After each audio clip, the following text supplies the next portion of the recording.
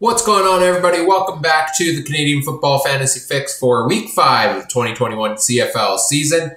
I'm Ryan Coop here with your first depth chart update of week number 5 on this Friday. As the week kicks off tonight, first game on the schedule with the Montreal Alouettes and the Ottawa Red Blacks taking place this evening. So you're going to need to start getting your lineup set, and well, with it being the Labor Day long weekend, it's a bit of a tricky waters to navigate here because you've got tonight's game that we have depth charts out for, but that's the only one we have at this point. We'll get depth charts for Sunday's game between the Bombers and Riders on Saturday, and then the Monday doubleheader we will get on Sunday. So, a bit of an interesting dynamic there. If you're taking, some players from the Alouettes or the Red Blacks tonight, without knowing who's going to be playing in those other games, you could get yourself in a situation where you're kind of heavy-handed when it comes to the salary cap situation later on in the week. So just be cautious in that regard. But let's take a look at the depth charts for this game, and then we'll go through the injury reports for the other teams playing later this week and see if there's anything notable to come out of those as well. Like I mentioned, Montreal, Ottawa. Let's start with the Red Blacks here. I'm gonna pull that up in front of me just to have a look at. Matt Nichols gets the start once again for the Red Blacks with Dominic Davis as the backup, so Ottawa's sticking with Matt Nichols at quarterback. Timothy Flanders still out with an injury this week, so Justin Davis will get another start at running back. He had himself not too bad of a day at the cheap price point last week. At wide receiver, RJ Harris, Ryan Davis, great value pick there. Nate Behar, Daniel Peterman, and finally, Devontae Dedmon starting at wide receiver for the Red Blacks. This has been something you've heard me over the past 4 or 5 weeks talking about. Great value as a returner, and if you could only get him in the starting offense as well, that would be a great thing for his fantasy value. So, coming into the week, before we got these depth charts, I had Dedmon in the yellow light category. To me, now he moves up into the green light. I think he's got enough talent just in the return game to get you a decent floor of, 5 points or so there. A couple plays in the offense as well, his direction. He has the speed to break a game open. I could see a big day for Dedmon now that he's finally getting into that Ottawa offense. So I'm super excited to see how he performs. And as of right now, I tell you, I have him in my lineup for this week. That's the notables. Those are notable starters on offense. I don't believe anything's changed on the offensive line for the Red Blacks this week, and defensively as well. Looks like a lot of the same crew as last week is back. Again, no Sherrod Baltimore, no Abdul Kanay still for the Red Blacks as they are on the 6-game injured list. No Anthony Coombs this week. He's out with a hamstring. I don't believe he's gotten into any meaningful game action quite yet. Also, Kene Onyeka on the defensive line out. Long snapper LP Burasa out. Wide receiver Sharon Peak, who got to start last week, I believe, is out this week, which perhaps that is why we see Devontae Dedmon in the lineup, and also Stephen Charles on the defensive line is out, and Justin Howell, as mentioned on the depth chart, is questionable at halfback, so maybe even losing another piece in the defensive backfield. That's what it looks like for the Red Blacks. So let's switch over and look at Montreal here. For the Alouettes, trying to get their offense back on track a little bit. Vernon Adams Jr. at the helm at quarterback yet again. William Stanback at running back yet again. And at wide receiver, Eugene Lewis, BJ Cunningham, Jake Weineke, and Keon Julian Grant are the mainstays from the past couple of weeks. But Quan Bray on the injured list, the 1-game injured list, he will not suit up for this game, which means Dante Absher gets his first start of the year at wide receiver. So a potential value play may be there, but I do like a lot of the other value plays around the league more, and no Quan Bray means his couple targets could be going more so to the guys like Lewis, Cunningham, and Weineke, and perhaps boosts their value a little bit there. Mario Alford returning as the kick returner for another week. And then on the defense, the notable change there on the defensive line, Antonio Simmons to the injured list. Jamal Davis II comes off the practice roster to start at defensive end alongside Armando Sewell, Woody Barron, and Nick Usher. So losing a big piece there on the defensive line. We'll see how Davis II comes in and performs there alongside that great crew of pass rushers that the Alouettes have. So those are the notables for them. Also, just looking at their injury report, no Najee Murray at defensive back, no Tony Washington on the offensive line, Ahmad Thomas at linebacker, and running back Cameron Artis-Payne is a healthy scratch once again this week. Those are the notable players out of the lineup, with Ty Cranston currently set to line up as one of the options at safety, is also questionable this week. So that's the depth charts and injury reports for Ottawa and Montreal. Looking at the quick injury reports from the other games again later in the week, we don't have the full reports out yet at this point because they are late week games. But for the Winnipeg Blue Bombers and the Saskatchewan Roughriders, running back Andrew Harris for the Bombers was limited on Wednesday and did not practice on Thursday with a calf injury. So we'll continue to monitor and see whether Harris gets his second straight start or whether it's Brady Oliveira stepping back in. Darvin Adams, limited on Wednesday, full participant on Thursday. I expect we see him back in the lineup again. And, Nick Dembski, he missed the last game. I expected him to, or the last two games, I believe. I expected him to have be out a little bit longer with the addition of Naaman Roosevelt, but he was a full participant in practice on Thursday. So could Nick Dembski be ready to go for the Labor Day Classic? We will find out probably later today or early on Saturday. Drew Wolotarski and Rasheed Bailey also limited on Wednesday, but taking full part on Thursday. And those are the notables on offense, I believe. On defense, Steven Richardson still not practicing. Kyrie Wilson still not practicing. The big pieces there. And Brandon Alexander also not practicing the first 2 days with a shoulder injury this week. For the Saskatchewan Roughriders, notables on the injury report here. Jordan Williams-Lambert left the Riders' previous game before the bye week with an injury. He was a full participant in Thursday, which seems like it'll be on track for him to be back in the lineup coming on Sunday.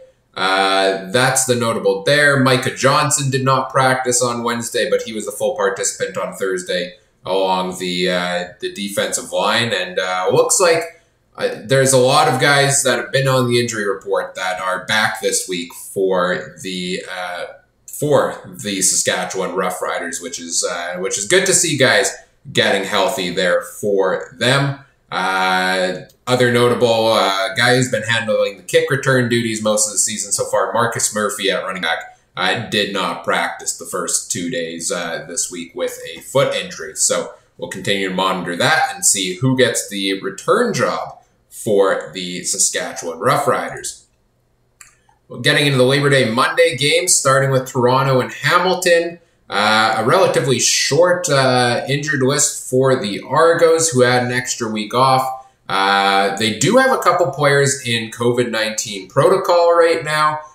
So offensive lineman Darius Bladek and Philip Blake did not practice on Thursday. And also wide receiver Ricky Collins. So I'm not sure what this means at this point for their game status. That they could just be, a couple negative tests in the next few days and they're cleared to go. But we'll have to monitor that in the next couple of days. If you have Ricky Collins slated in your lineup potentially as a go-to receiver for the Argos, just be cautious there. And if they're missing two of their top offensive linemen, they're also missing offensive lineman Jamal Campbell, was limited on Thursday.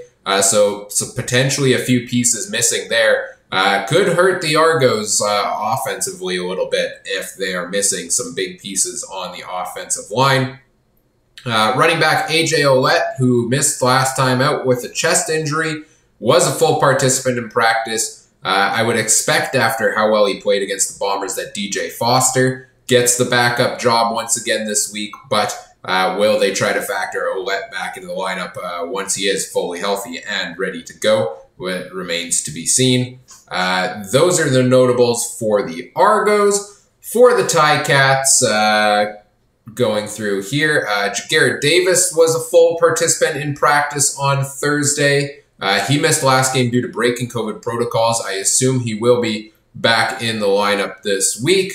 Also along the defense, Ted Laurent limited in practice, Deontay Evans limited in practice, and Dylan Wynn limited in practice with calf injury. So a couple of guys along the defensive line there and defensive backfield that are maybe dealing with a couple of tweaks. Mike Daly as well at defensive back. And on offense for Hamilton, Jeremiah Mazzoli did not practice on Thursday. I would assume we're seeing Dane Evans get the start, looking to get his second straight win at quarterback. Don Jackson, full participant in practice, but he's listed on the injury report as a healthy scratch, so expect to potentially see him not in the lineup again. Sean Thomas Erlington getting the bulk of the carries as the starter.